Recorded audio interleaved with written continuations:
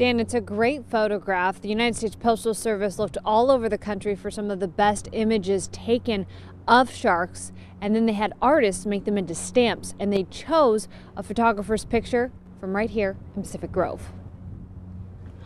We used to hold it like that. Pacific Grove photographer Norb Wu's home office is filled with relics from his underwater photography shoots around the world. This is the first film housing I bought. Wu's images have appeared in thousands of books, films, and magazines. You know, as I got into this, my career as a underwater photographer, because I was fascinated by marine life and things like sharks. He's the author of 17 books on wildlife, and just this week the United States Postal Service announced his work will appear on one of 5 new Shark Forever stamps.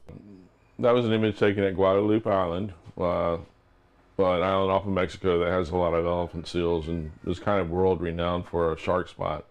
The picture shows a great white shark he shot while diving off a charter boat, and an artist used the image to create a painting that's been made into a stamp. The whole process kept under wraps for years. It was about 3 or 4 years ago, actually, and I wasn't supposed to say anything about it until they let me. And so once I kept bugging them, and once they let me say something, I told my mom. She was real happy.